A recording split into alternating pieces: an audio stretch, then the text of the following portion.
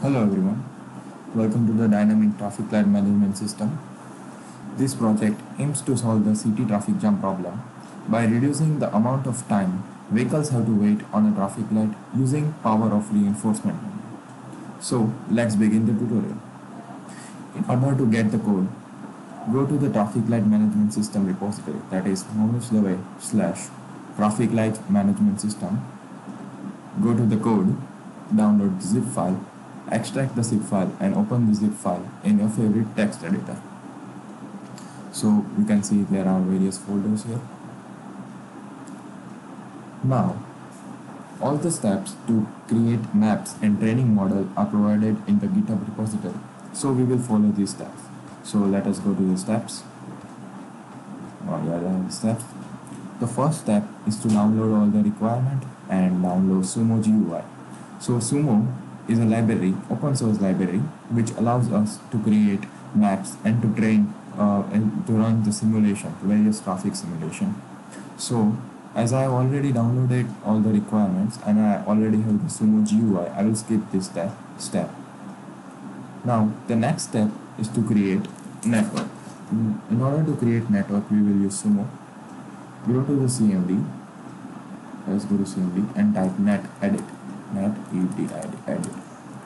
So it will open an edited tool. Go to the files, new network.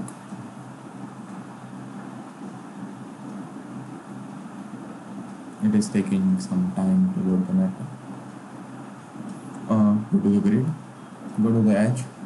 Now yes, you can see you can easily create various roads, crossings. Now as I have already created a network, I will not waste time creating a new one. Open network, quit this one, city1.net.xml, it is an XML file, open.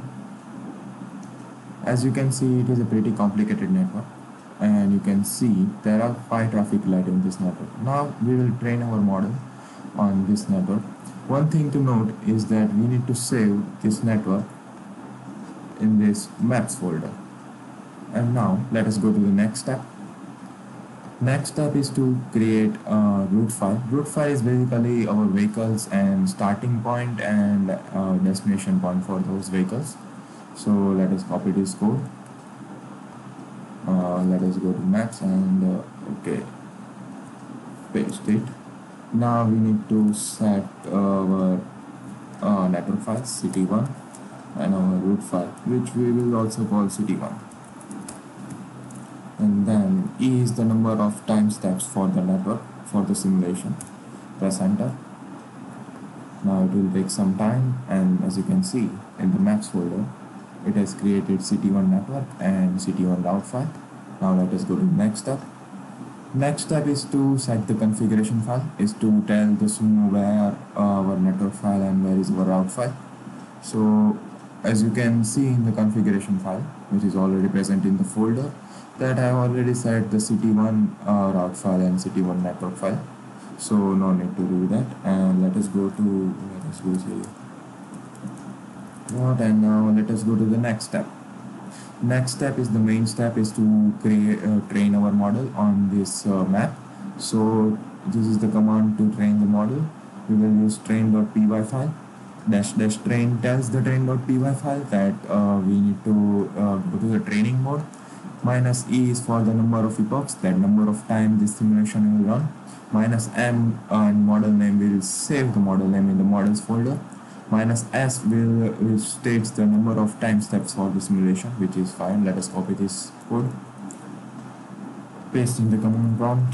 Now let us set our epochs to 30 and model name to model city 1 test, and let us skip the steps 500 and press enter.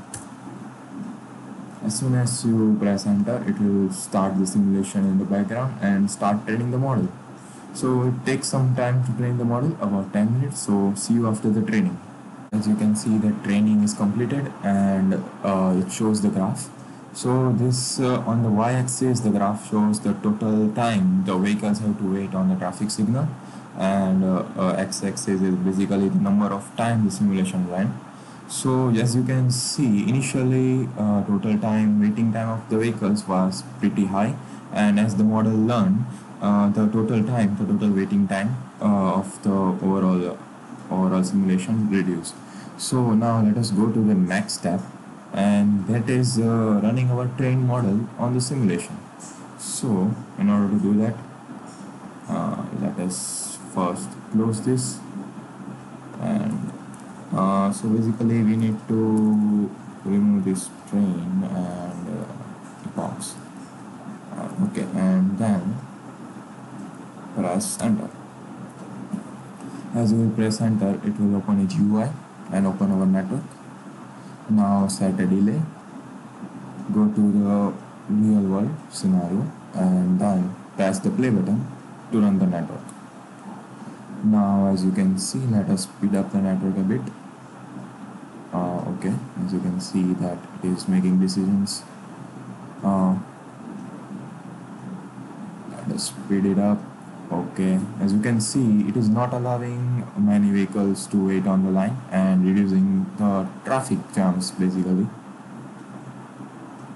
So yeah, it looks good. Okay, simulation ended. Close all the files. Now we also trained our network on a map of Gandhinagar. So here is the map of Gandhinagar, as you can see, and the total and the graph of that map is shown here. As you can see, initially it was quite high and that it reduced the so model works pretty well on the complicated maps as well. Now we also connected our simulation to Arduino. So now we will show the demo of Arduino, live demo of Arduino.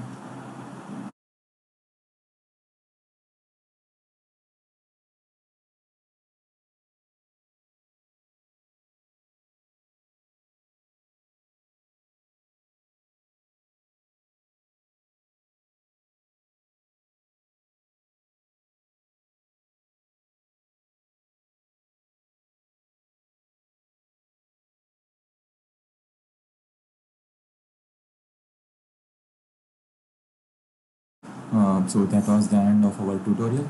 You can download the code from the GitHub repository and train various models on various maps. Thank you.